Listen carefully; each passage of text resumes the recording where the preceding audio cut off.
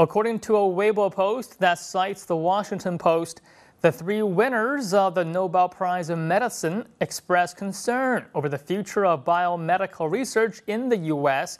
due to years of cuts in federal funding.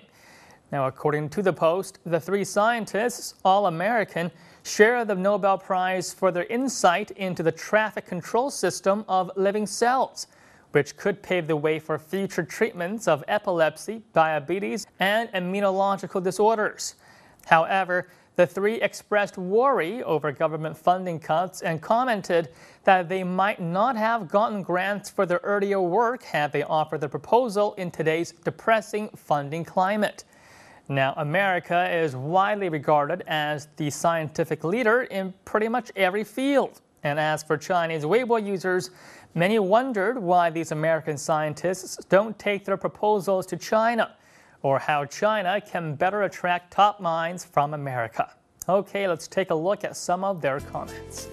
Americans are always prepared for unexpected developments. They worry about their science progress because they want bigger achievements. We don't need to pay much attention to the complaints from Nobel Prize winners. Most discoveries at that level cannot be applied into business. So to some extent, these researches are just a huge investment, the same as charities. It's a little crazy to drop billions of dollars into such researches. I think what the American scientists say is true. Because of the financial crisis, the scientific research funds have been reduced every year. Even the NCL's funding has been cut down to 8% last year and 10% this year. We can imagine the condition of other institutions. In summary, the U.S. is out of money. China is not lacking money, and it even encourages scientific researches. But the red tape issues and the complex personal disputes just deprive the ones really in need from getting the money. In my opinion, some Chinese experts are just trying to make money under the name of scientific research.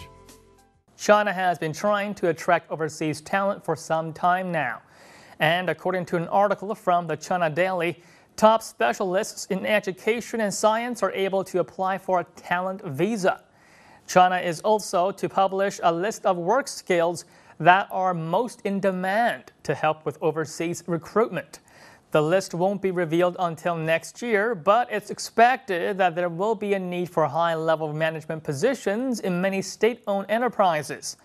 Shanghai, one of the cities that's spearheading the project, published a list for overseas talents that included 72 job vacancies that they plan to fill. Now, these high-level positions pay upwards of $130,000 a year at prestigious state-owned enterprises such as the Shanghai Electric Company.